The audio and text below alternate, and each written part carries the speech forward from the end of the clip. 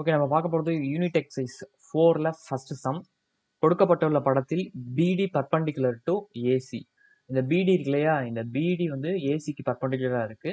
அப்புறம் CE perpendicular to AB. இந்த CE வந்து ABக்கு பர்பண்டிகுலரா இருக்கு அப்படின்னா ட்ரையாங்கிள் AECயும் ADBயும் சிமிலர்னு காட்டணும். அப்புறம் CA divide by AB equal to CE divide by DB என நிரூபிக்கவும்.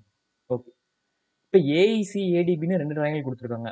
இந்த படத்துல வந்து நான் கட் பண்ணி எடுத்திருக்கேன் பாருங்க. AECங்கிறது ஒரு ட்ரையாங்கிள், ADBங்கிறது ஒரு ட்ரையாங்கிள். சரியா? இந்த ரெண்டு ட்ரையாங்கிளையுமே பார்த்தோம்னா AEC இருக்கு இல்லையா, AEC வந்து 90 டிகிரி இருக்கு. அதே மாதிரி ADB வந்து 90 டிகிரி இருக்கு. சரியா? So AEC 90 degree, ADB 90 degree. அப்போ AEC equal to angle ADB is equal to 90 degree. அடுத்ததா ஒரு இன்ஃபர்மேஷன் கொடுத்துருக்காங்க. BD வந்து பர்பண்டிகுலர் டு AC, அப்புறம் CE வந்து பர்பண்டிகுலர் டு AB. அதான் 90 டிகிரிக்கு சொன்னோம்.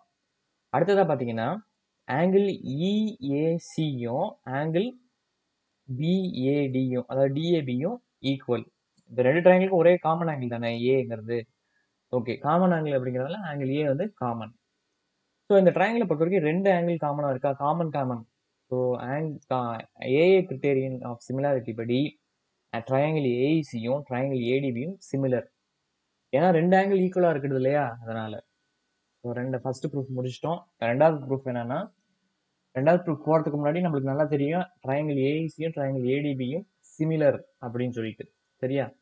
ஓகே, இது சிமிலர் ட்ரையாங்கிளாக இருந்தால் என்ன பண்ணலாம்? இந்த ட்ரையாங்கிள் இருந்து சிஏ எடுத்துக்க போகிறோம், இந்த ட்ரையாங்கிள் இருந்து பிஏ எடுத்துக்க போகிறோம். ஈக்குவல் டு இந்த ட்ரையாங்கிள் இருந்து இசி எடுத்துக்கிறோம், இந்த ட்ரையாங்கிள் இருந்து டிபி எடுத்துக்கிறோம். சரியா? ஸோ சிஏ டிவைட் பி எப்படி எழுதிக்கலாம், ஏபின்னு எழுதிக்கலாம். அதே மாதிரி இசியை சின்னு எழுதிக்கலாம் டிவைட் பை டிபி. இதுதான் நம்ம ப்ரூவ் பண்ண வேண்டியது. வினய் சென்டர் மேத்ஸ் சேனலை சப்ஸ்கிரைப் பண்ணுங்க.